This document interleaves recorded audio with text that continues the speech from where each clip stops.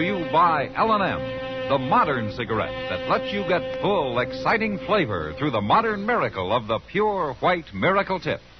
Live modern. Smoke L&M.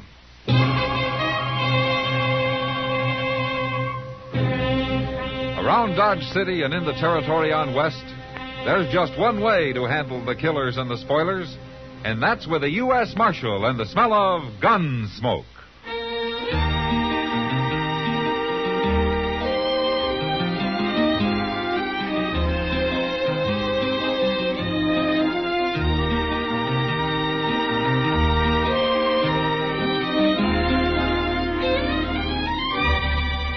Gunsmoke, starring William Conrad. The transcribed story of the violence that moved west with young America.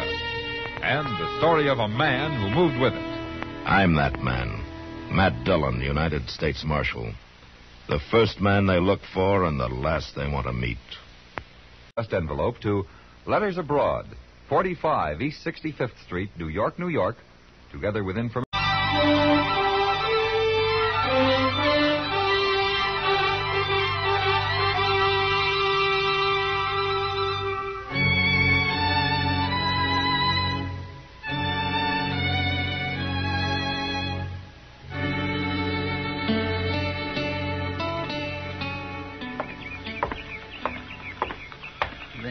Cussed smart Ellis make me so mad.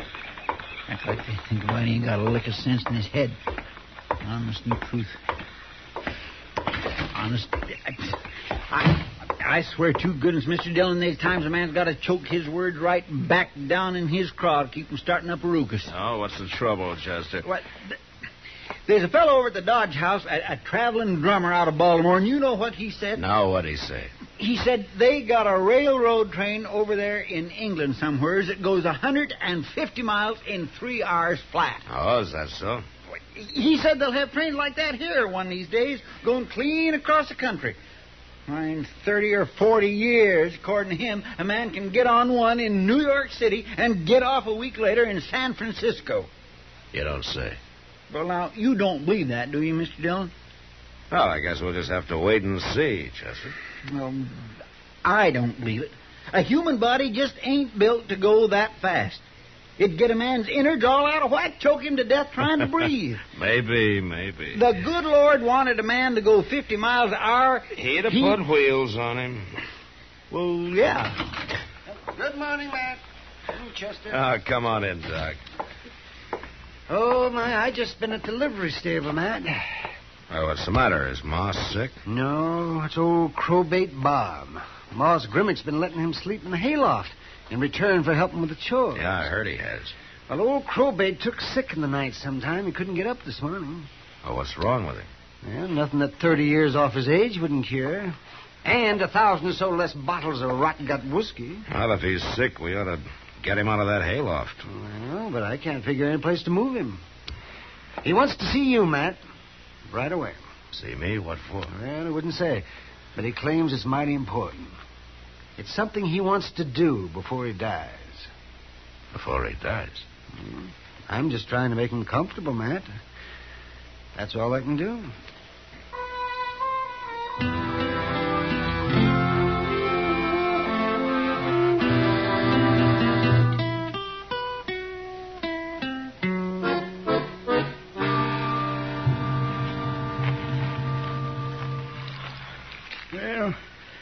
As far as I'm concerned, Marshal, you're the only man in Dodge City that's worth a hoot and a holler.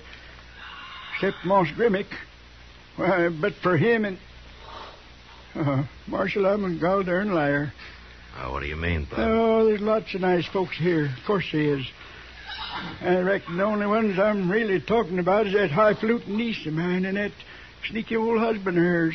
Yeah, I was wondering, Bob, if maybe we ought to let Ruth and Elbin know about your being sick this No, morning. sir, no. Let them know nothing.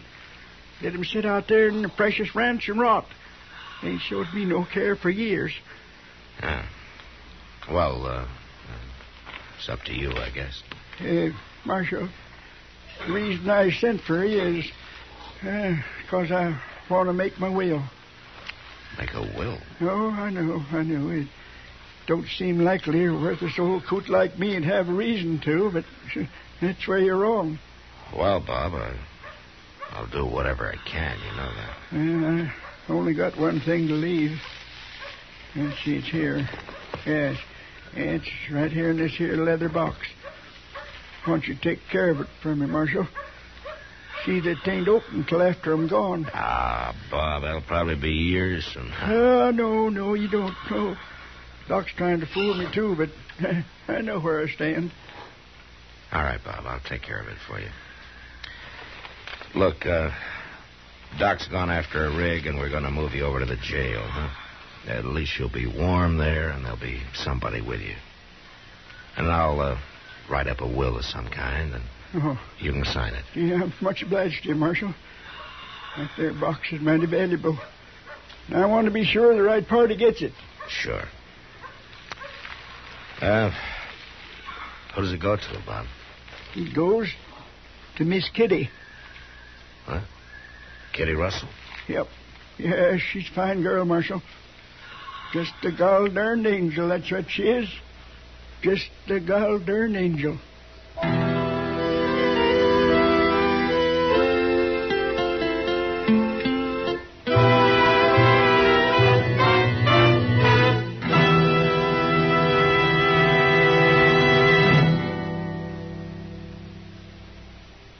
Free yourself of old-fashioned ideas.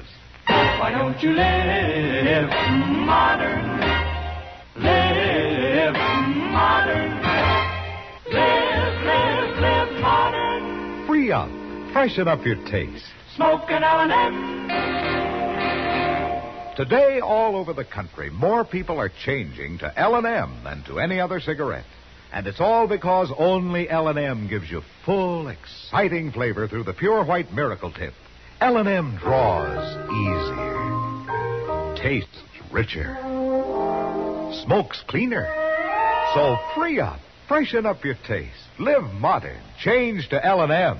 Make today your big red letter day and start to live the modern way. Live modern. Smoke an L&M. It's America's fastest growing cigarette.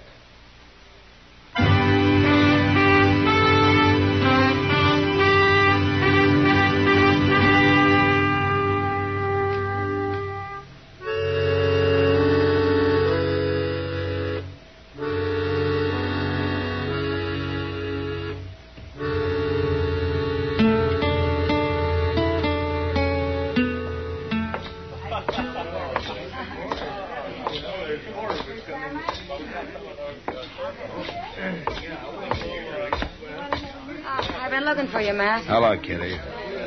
How does it feel to be an heiress? Oh, stop it. That's all I've been hearing for the last 3 hours. How's the old man, Matt? We got him moved over to the jail, Kitty. Fixed up a cell for him, and Chester's staying there this evening to look after him. Must be terrible to know you're dying. Be all alone like that with nobody of your own. Yeah. I asked him about sending for his niece, Ruth Gudler, and her husband, but he was dead set against that. And I don't blame him. Not the way they've treated him. Yeah. Seems like they might have done something for him. They could have found a place for him out there in the ranch. So he drank too much. Maybe he had a reason to drink. Yeah, maybe. Maybe he is worthless. But he never meant any harm to anyone. No. Crowbait's all right. I didn't know that you and him were so thick, though. I treated him like a human being, that's all. No. Good evening, Mac and Kitty. Hello, Doc. Well, Kitty, I hear you're about to inherit $1 million. That's foolishness, Doc. Old Bob never had 2 quarters to rub together. Never can tell now. Well, at least you get it, Kitty, whatever it is. Oh, I wish he hadn't done it, Matt. I didn't expect any payment. Payment for what? Nothing. Forget it. Matt, you mean you didn't know? Didn't know what, Doc, Doc? you keep quiet Where now. do you think Crowbait's been getting his meals? I Suppose Moss at the livery stable was feeding him. Moss has been letting him sleep there is all. Doc, if you don't... Why, hush... Kitty's been feeding him for the last 2 years. Kitty, is this true? All right. What of it? They waste enough food here in the Long Branch to feed 10 men like him. Didn't cost me anything. It was just... Oh, come on, let's have a drink.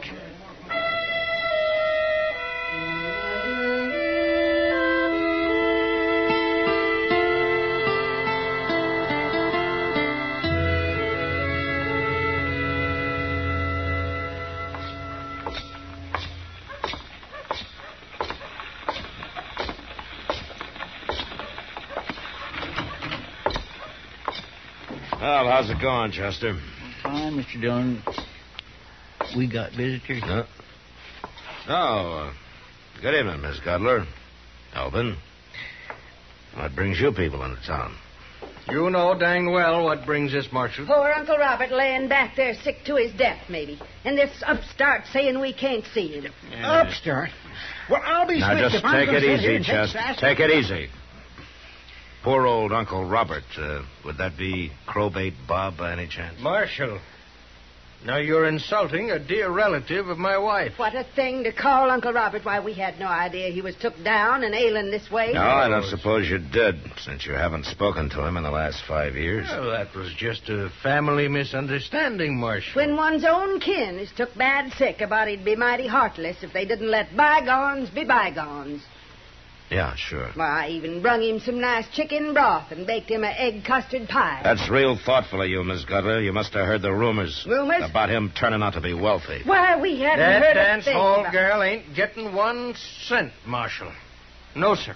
We'll take her to court. Why don't you do that, Elvin, if you know some way of beating a legal will? Well, he was out of his mind. Doc and I'll say different. We demand to see him. Right this minute. I'm sorry. He left orders against it. Well, then take that food back to him and tell him who brung it. That'll change his mind. All right. Chester. Yes, sir. Take this back to the cell, will you? All right. He's asleep for a little while. Well, if he's asleep, just leave it. Huh? All right, sir. You be sure and tell him we brung it. Oh, I'll hire a brass band and tell the whole country. Now, Marshal, you know that's a terrible thing.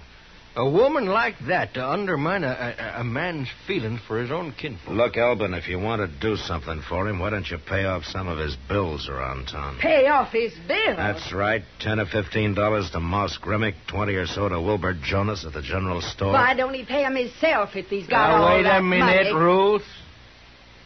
It might just make him stop and think twice if we was to pay him off. Pay out good money on bills that worthless old shut coot up, rat- Ruth. All righty, Marshal. We won't bother you no longer. We'll be going now. Elvin, what are you Come talking on, about? Ruth. Good night, Marshal.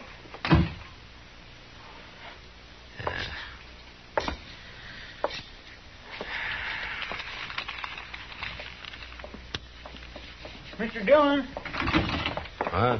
What's wrong, Chester? we better find Doc in a hurry, Mr. Dillon. That old man don't look too good.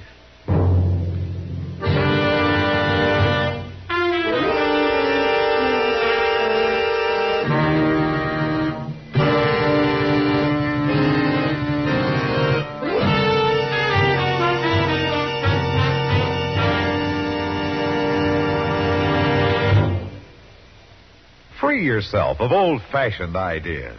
Why don't you live modern? Live modern. Live modern. Free up. Freshen up your taste. Smoke an L&M. Why are more people changing to L&M than to any other cigarette? Because only L&M lets you enjoy full, exciting flavor through the pure white miracle tip. L&M draws easier, tastes richer, smokes cleaner. So free up, freshen up your taste, get full, exciting flavor. Live modern. Smoke L&M. Make today your big red letter day and start to live the modern way. Live modern. Smoke an L&M. It's America's fastest growing cigarette.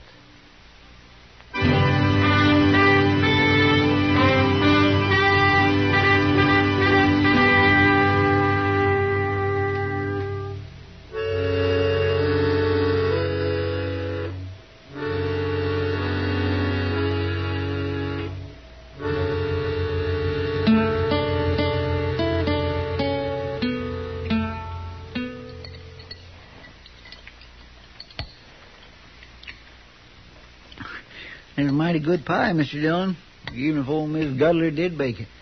Yeah, it looks real good, Chester. Makes a man feel kind of funny eating it, though. No? Well, I reckon old Crowbait wouldn't want it to go to waste. No, I don't think he would. I wonder what is in that box, Mr. Dillon.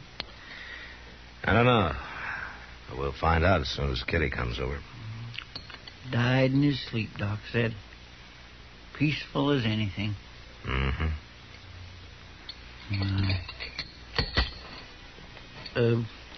If you really ain't gonna eat that last piece of pie... I haven't eaten any of it, Chester. Well, why don't you finish it, huh? Yeah, it oughtn't to go to waste, ought it? No. Oh, Kitty. Kitty, come on in. Doc told me, Matt. I'm real sorry. Yeah, I know, Kitty. Poor old fella. Well, I hope he had a good life somewhere back along the line. His last years sure weren't very happy. Well, here's a box, Kitty. It's all yours. I wish he hadn't done it, Matt. Why not?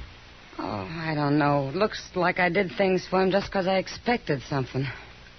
I just felt sorry for him, that's all. Well, I wouldn't count any chickens ahead of time if I I were don't you. even care what's in it. It's just that I... Marshal. Oh, come in, Elvin. Marshal, you tricked us. All that good hard cash paid You out for folks acquainted with Miss Kitty Russell here? I know who they are, Matt. Yeah. How do you figure I tricked you, Elvin? How do I... Well, them bills are his. I paid out $86.40 in that old soak before I run into Doc, found out he'd died. And him without even knowing what we'd done for him. You ought to be ashamed of yourselves. Oh, mighty fine talk for you, doing his kin out of what's rightfully theirs. Oh, you beady-eyed old Now, goat. take it Why easy, are you Kitty. little Her on Take it all else easy. you can do is whine. All right, hard. settle down.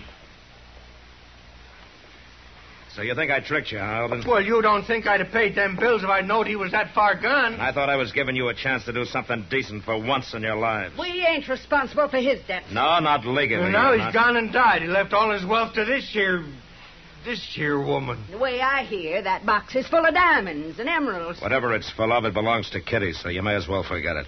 Forget it. When a fortune that's rightfully ours is laying right there on that table and about to slip through our fingers, you get your hands up, Marshal. You too, Chester. Elvin. Elvin, that was a real foolish move you just made. You know. Now, you hand over the gun. Stay back, Marshal. I'll shoot. Elvin, I said hand over the gun. Marshal, so help me, if you take one more... You hit him. You hit Elvin. All right, drag him back and lock him up, Chester. Yes, Mr. Dillon. All right, come on. You're locking up Elvin. Assault with a deadly weapon. Judge Bent'll figure it's worth about $100 in good, hard cash, Miss Gudler. And court's at 10 in the morning if you want to be there. But what'll I do tonight? Why don't you get yourself a room over at the Dodge House and meditate on your sins? My sin. Good night, Miss Gudler. Oh.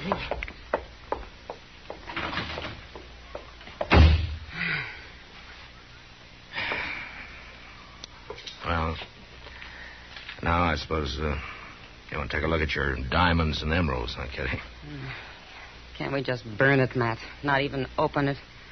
Crowbait wouldn't have wanted you to do that. Yeah, I know. But... Anyhow, you got too much curiosity to do something like that, and you know it. Yeah. Well, you win, Matt. Okay, let's see now. Yeah, I guess if we break the seal on the catch. There we go. Matt, it's full of banknotes. Yeah. Confederate banknotes, Kitty. Well, what do you know? You suppose he thought they might fight the war over again someday, Matt? Maybe. Now, wait a minute. There's something underneath it. Oh, what is it, Matt? It's an Army medal. Bravery in Action Field Citation. Awarded to Lieutenant Robert Danford Conroy. So that was his name. For conspicuous heroism during the storming of Chapultepec Heights, September 13, 1847. Signed, General Winfield Scott, Commander-in-Chief, United States Expeditionary Forces in Mexico. Here's a silver dollar, Matt. Uh-huh. Well, at least that's worth something. Oh, look. It's a ribbon. Silk hair bow. Tied to a curl. Lock of hair. Matt, I wonder who she was. Well, whoever it was, a long time ago. Metal, a curl, dollar. A box full of worthless paper. Story of a man's life, Matt. Yeah. And there have been worse stories. I'll keep the curl and the medal. And you know something? What? We'll spend the dollar on a drink. All right, Kitty, I think that'd please him. Come on.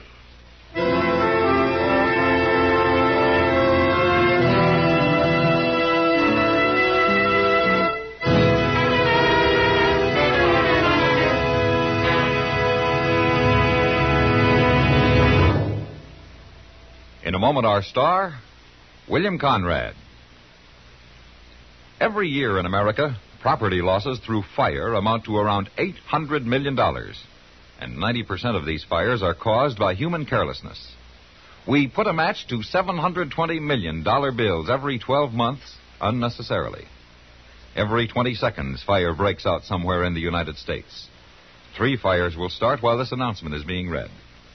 The cost in human life is even more shocking than the property losses.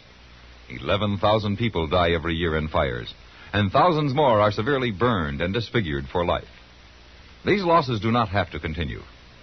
Each of us can protect his home from fire by following these simple safety rules. Don't smoke in bed. Clean out flammable debris and have it carted away. Repair or replace worn and defective electrical equipment. Use cleaning fluids that won't burn. In other words, don't give fire a place to start. This has been a CBS Radio public service announcement. Hello, this is Bill Conrad, dropping the role of Matt Dillon for a moment to remind you to cast your vote next Tuesday in one of the most important elections of our time. After you've voted, don't forget CBS Radio is going to be reporting to you over this station the election story with the most comprehensive coverage in broadcasting history. Be with us next Tuesday, won't you? After you've voted. Gunsmoke. Produced and directed by Norman MacDonnell, stars William Conrad as Matt Dillon, U.S. Marshal. The story was specially written for Gunsmoke by Les Crutchfield, with editorial supervision by John Meston. The music was composed and conducted by Rex Corey. Sound patterns by Ray Kemper and Bill James.